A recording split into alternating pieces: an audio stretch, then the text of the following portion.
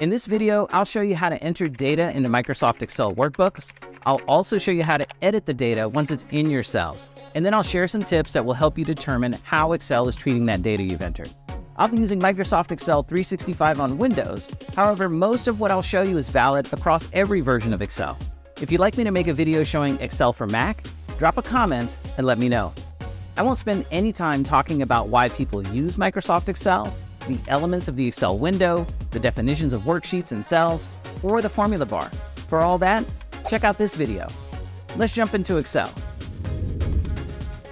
I'm starting off on a new workbook in a blank worksheet, and we'll enter data bit by bit so that you can follow along. Let's select cell A1. Before we type anything, let's glance to the left of the status bar just below our Excel workbook. Excel is in ready mode. I like to think of this as though Excel is telling me it's ready for anything. Notice that every button on the home ribbon is available for clicking. You can do anything in Excel right now. If you don't have cell A1 selected, you can click it now. Then type your name into the cell, but don't press enter just yet. If you glance at the status bar, you'll see that Excel is in enter mode. This means that, let's call it Excel's attention, is focused inside of the cell where we entered text.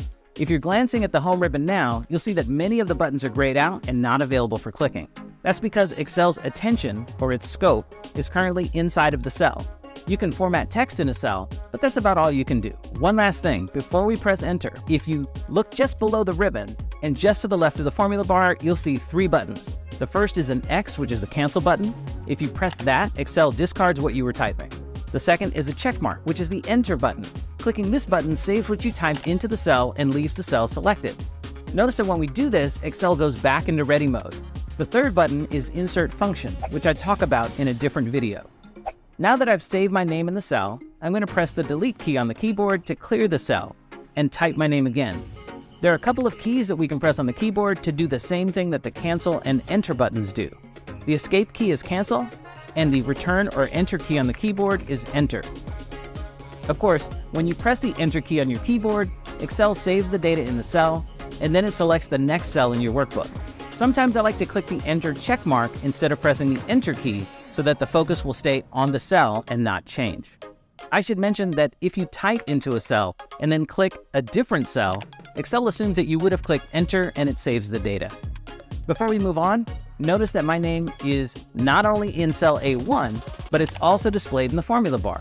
The formula bar shows the contents of the selected cell. If I click A2, which contains nothing, the formula bar appears blank. Drop a comment if you have any questions. Let's click back on A1 and talk about modifying data in a cell. When you type on a cell that contains data, you'll see that what you typed appears to replace what was in the cell before. Don't panic. Before you press enter, you can click the cancel button or press the escape key to discard what you were typing and revert to what was in the cell before. Excel only saves the data when you click or press enter. And of course, if you did that, you can click undo to reverse the action. To edit the contents of a cell that contains data, you can do any of three things. First, you can double-click the cell. Let's try that. Excel places the insertion point right where we double-clicked. Now when we look at the status bar, we'll see that Excel is in edit mode. I'll press the escape key to go back to ready mode and step out of the cell. The second way to edit a cell is to click in the formula bar. The status bar shows us back in edit mode again. The third way to edit a cell is to press the F2 key on the keyboard. This places the insertion point at the end of the cell. When you use this method, you can press the left and right arrow keys to position the insertion point before you start typing. Now that we've covered the basics, let's enter some more data before we talk about formats. Click cell A2, type a number, like 25, then press enter. In cell A3, let's type a date like October 1st, 2023. Press enter. Notice that the date format appears a bit different than what we typed. Select cell A3 and look in the formula bar. Here you can see that the formula bar shows the date differently too. This is important. The formula bar always shows you what's really in a cell. For example, the formula bar will show you a formula in a cell, and the worksheet will show the formula's result. The worksheet can display a cell's content differently than the formula bar, but we'll come back to that in future videos. In cell A4, let's enter numbers and text together, like a street address. Let's type 123 West 45th Street. Press enter. Okay, click cell A3. Now let's talk about cell formats. Excel understands several different kinds of formats. To help show this concept, let's take a look at the number group on the home ribbon. Let's look at the format menu. By default, every cell in every workbook has the general format applied, which allows Excel to guess the format a cell should have based on its contents. However, you can choose to explicitly assign a format to a cell. As you can see here, Excel knows how to display numbers, currency, dates, times, percentages, text, and more. Let's try it out. With cell A3 selected, let's click the long date format and see what that does to the date we entered. A couple of things happened. The date changed how it appeared, and the format list in the number group changed to date. If you look at the formula bar, you'll see that it hasn't changed. For most cells, I like to leave the format menu set to general. When I think about the format list, I see just two types of things, text and numbers. There are many types of numbers like currency, date, time, and so on, but for me, those formats are just all different ways to display numbers. If you leave a cell's format set at general, you'll discover that Excel will show you when it thinks a cell contains text or a number.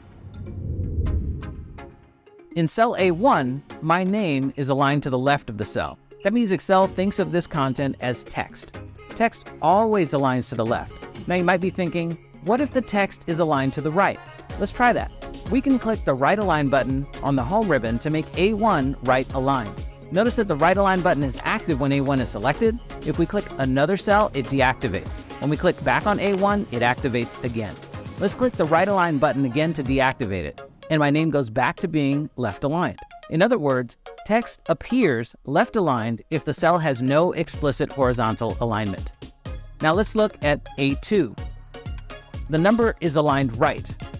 When you see a cell that is right aligned, if it has no explicit horizontal alignment, Excel thinks of the content as a number. This goes for times, percentages, dates, and more. In fact, if we make column A wider by clicking and holding the column separator between A and B, and then drag right, you'll see that our long date is right aligned. It's a number.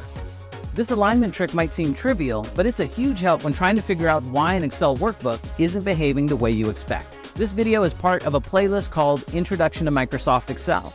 Subscribe if you'd like to learn more about Excel or see videos that answer technology questions people drop in the comments. Thanks for watching, and I'll see you in the next one.